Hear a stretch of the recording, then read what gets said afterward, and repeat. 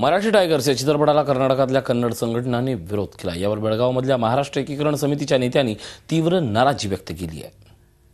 Marathi tigers हा चित्रपट निर्मात्यांना निर्माण करून आम्ही गेली 60 वर्ष जी व्यथा मांडत आहोत ही मला वाटतं संपूर्ण महाराष्ट्रभर कळली असेल, पण ते कशा प्रकारे आमच्यावर अन्याय होत आहे याची प्रचिती आता ह्या चित्रपटाद्वारे सर्व महाराष्ट्राला सुद्धा कळेल, संपूर्ण देशाला सुद्धा कळेल।